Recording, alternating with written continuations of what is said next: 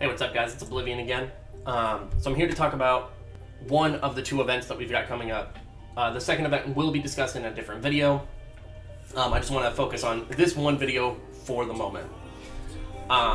So this video is coming out tomorrow night for me at 10 p.m. But 7 p.m. server time or 7 p.m. Pacific time. This is, of course, I'm talking global here, of course. And it's actually super simple. It's literally another one of those play the game, get rewards, right? So we all get 12 energy for the D-hole every day. Boom. That just covers one of yours. We're all gonna farm, honestly, 50 dungeons. Let's just be real, we farm that every day anyways, right? So the Ifrit missions, very, very easy. You can get those done throughout the day pretty easily. Scenario also counts, and Rift dungeons also count. So if you're doing raids or you're farming for maybe your homunculus or something, whatever, that'll help out a lot. The next one, the vampire missions, I think are just the easiest ones. So the Ifrit missions, you get 3 pumpkins. So you have to complete 3 things. The vampire missions, you get 2 pumpkins, so you have to complete 2 things. You start the morning off with 10 wings. You can get the arena ones done first thing in the morning every day, if you want it. But then they also have... Oh, sorry, it's Rift Dungeons exclusively on the Ifrit's one. My bad. Because Rift Raid is down here in Vampire Missions. And that's 5 to 10 times, easy. And Tartarus, so you do lab 5 to 10 times, which, let's be honest, if you're not using 5 lanterns until Tartarus is found, you're a problem. And then Guild Battle and Siege 3 and 5 times. Guild Battle, you're going to do 3 guild battles in your first guild battle. So that's pretty simple. I think that that's actually very easily obtainable. It just down here it says essentially you get 1 pumpkin for completing 1 mission among all the missions. So whatever mission you complete, you get a pumpkin for it. The mission resets in the morning, just like normal. For me, it's 11 o'clock in the morning. Entering Dimensional Rift, Secret Dungeon, and Hall of Heroes, and World Arena, so the normal ones won't count, which is fine. That's the normal ones, we understand that. And then for the lab ones, you can't just do the one where it's just a bunch of stages and just call it good. It's per lantern used, is essentially all it's trying to tell you. Per lantern used, you get that. Awesome. Ifrit missions, you get 100 energy, and vampire missions, you get 150 mana. Who cares, right? Bonus mission. Summon default 3-star plus monsters 5 times. Up to 20 pumpkins can be acquired. So for those of you who have been saving up summon sessions, this will be really easy for you. For those of us, like myself, who just did a summon session, it won't be quite so easy. Crafting a rune 5, 10, 20 times. So crafting runes, which most of us aren't really doing anyways, but this, I mean, we've got the materials saved up, so might as well. Power up a rune or an artifact, that one's gonna be freaking easy. We're always powering up runes and artifacts, so that's actually, honestly, that's super easy.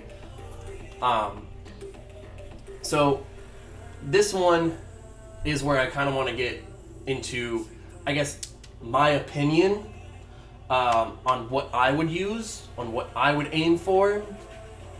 But of course, you know, you guys do whatever you guys feel like you guys need to do, whichever one you think is going to benefit you the most. This is just my personal opinion here. So for the 10 collected, I honestly would go with the 100 energy. One, that means a lot more farming. Right now, everyone's running kind of low on crystals, running low on stored energy, whatever it is, we're running low on all of it, right? So more energy is always great. Energy means runes or artifacts. Also can translate into mana, which is great. So I think the energy, in my opinion, is definitely more valuable. And then the 20, I'm going to go with the 2 mystical scrolls. So the summoning stone, the scam stones are great in the sense that you get to kind of choose which monsters you're going for. However, you need so many just to get guaranteed nat 5, right? So really you're going for 3 stars or 4 stars. Well, summoning stones, you get 1.5 summons. Mystical scrolls, you get 2 summons. I'm just going off the value there. The value seems higher to me to get the mystical scrolls. So that's what I'm going to go with.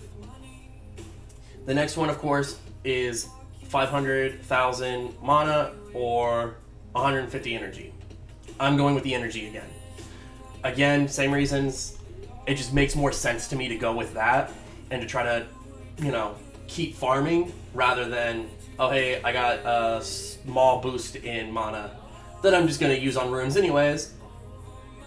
So, the next one is 150 summoning stones or 150 crystals. I am going the crystals. I don't actually think I need to explain that one. It's 3 summons or a ton more farming. Because that's, what, 5 refills? If you're doing the 30 crystal refills. That's pretty good. I'm going to take that. I'm good on that. You get 4, on this one you can get 4 4-star Rainbowmon plus 25 ancient coins, or 1 5-star and 25 ancient coins. I'm actually torn on this one. But I'm probably, because I've been leveling up a bunch of stuff, so I have a bunch of stuff that's ready to just be brought to 5-star as just food. I'll probably go with the 4 4-stars.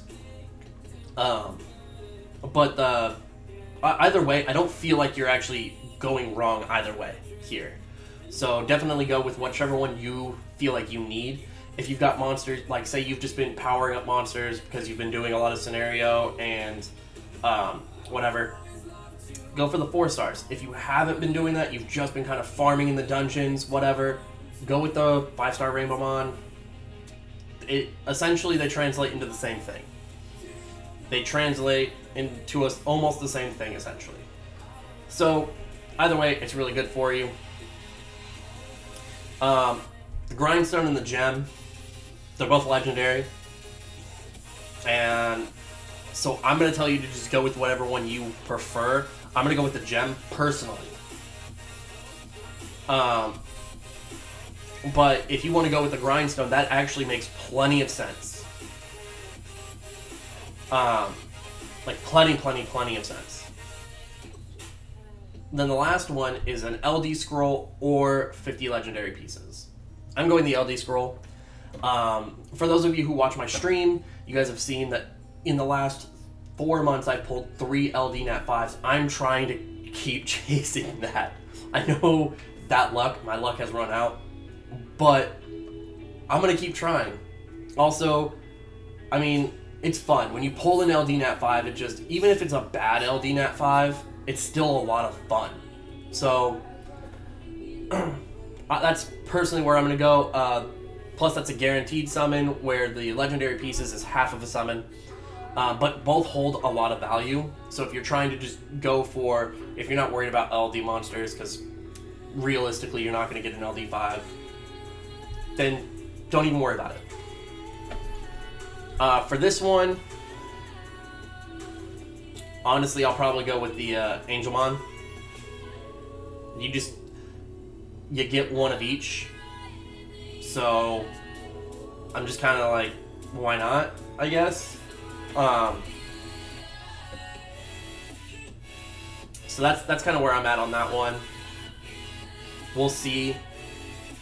The second one translates into the same thing, so I'm probably just going to go with the 4-star level 1. The next one, super easy, hands down. Anybody, no one should ever pick the symbols and the transcendence and whatever. Pick the crystals. That translates into farming. That translates into getting those pieces and actually getting runes that are worthwhile. It goes into your B12 runs, right? Get those. Don't be crazy. Attribute scroll times 3 or mystical scroll times 4. I'm gonna go mystical scroll times 4. More than likely. I am still kind of trying to chase Ciara and Hathor, so I'm kind of like, maybe, but I did just get a fun new combo in Heigang and Belinus, so I'm kind of like having a lot of fun with them, so maybe I don't need Ciara and Hathor just yet so that I can play around with them. So I might actually just go with the Mystical Scrolls. It's an extra summon. Then the next one is Force Awaken in 25 Ancient Coins, and then Super Angelmon in 25 Ancient Coins. Probably, honestly, I find a lot more value in the Super Angelmon because it simplifies leveling up. I can just level something, get something to 6-star, and just instantly have it ready to go for me. I prefer that. I can always farm the materials to awaken a monster, and I can farm those a lot quicker than I can farm from 1 to 40. Mostly. The next one, I believe, should be a no-brainer, but just in case, you need to go with the Legendary Rune. 2 Reaps is not worth a guaranteed 6-star Legendary Rune, right? That's a 6-star Legendary Rune, guys. You need to go with that rune. It should be a no-brainer, like I said, but just in case it's not, and somebody's like, ooh, 2 Reaps. If you don't have Legend Runes to Reap, then Reaps are kind of useless, right? Legend Rune. You can't pass it up. Not everybody's going to get a perfect Legend Rune. Not everybody's going to even get a good Legend Rune. Some of us are going to get, like, flat stat slot 4s. And it's going to suck. It is. But still better chances of getting something that you're going to use right now than getting 2 Reaps. Again, same thing, should be a no-brainer, but just in case, guys, the Devilmon, absolutely. Devilmon guarantees a skill up for one of your monsters, whatever Nat 5 you need to skill up, right? 50 legendary pieces gets you half a summon. Now, with that being said, if you get the 50 pieces here and the 50 pieces here, that's a full summon, still a Devilmon is worth more. It holds more value. So you're playing the odds. A guaranteed skill up for a monster of whoever it may be on your account. For me, it'll be going to Belinus because I'm too shy of fully skilling him up. I've had a problem of getting... It's not really a problem, but I've had a lot of monsters recently that I've wanted to skill up, so I find myself lacking when I find a monster that I really want to skill up. Anyways, not the point. Let's move on.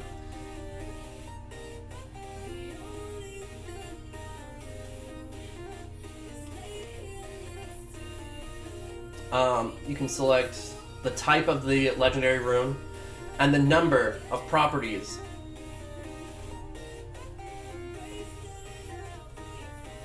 Okay, so you select the rune and the number and the properties are selected at random. So, not bad. You select what rune it is. So, if you're chasing, say, will runes, or say you're chasing, violent runes, whatever it may be, most people are going to choose will and violent. If we're being honest with each other here, that's what most of us are going to choose. So, but there are other things that people do choose. Whatever you may be chasing, you can get one of those and hope for the best.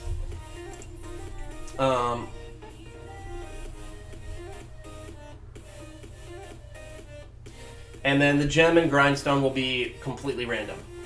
All right, that's fine. And then, of course, if you collect 20 pumpkins, you get this background, which I think is awesome. Like, super, super cool. I'm like really hyped for it. Anyways, let's go to the end of this. The normal stuff available 24 hours after the event ends. Restart the game if you're playing during the event to avoid any delays. If you don't see the reward in your inbox, restart. All the normal stuff. Contact customer service if you're having any issues, whatever. So honestly, guys, it's going to be a really easy event. Get some pretty good rewards, in my opinion. I really would love to see you guys out there farming it, grinding it out. Those are my opinion on what I'm going to get, and kind of what a lot of you guys should get, especially if you're free to play. But anyways, guys, that's really it for me.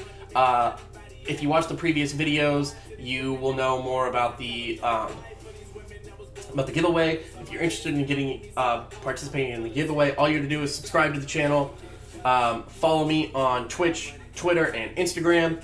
Leave a message on any post on Instagram and Twitter, and just let me know who you are. And I will be doing a live giveaway on my Twitch stream.